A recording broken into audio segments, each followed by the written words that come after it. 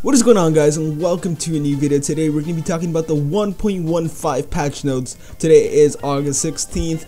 Call of Duty Black Ops 3 did just release a new patch, and it is 1.15, so we're going to be going through the patch notes and seeing what they did adjust.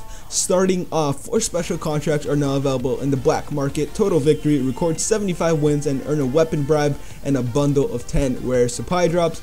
For the price of 90 crypto keys, players will receive 60 minutes of blackjack's time, so you can now buy blackjack for 90 crypto keys. 8-bit specialist calling cards: earn 1 calling card for each sub-contract, complete all 6 and unlock a bonus animated calling card, which is absolutely awesome.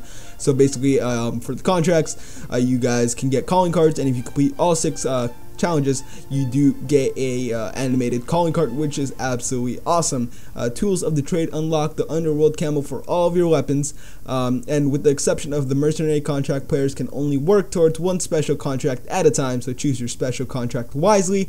Replacing 1 special contract with another will reset any and all progress achieved towards the initial special contract. So that means that you can only work towards 1 at a time. You can't do all of them at the same time, so make sure you take that into account. They kind of mixed up the core category. That doesn't really matter. And then in the gameplay, it said fix an issue involving the silent plant option in search and destroy game. So they did fix that, so now you do have silent plant when it does say silent plant.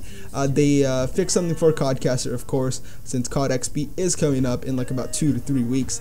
They fixed an issue affecting custom colors while switching between being a Codcaster and a player. And the big patch, VESPER.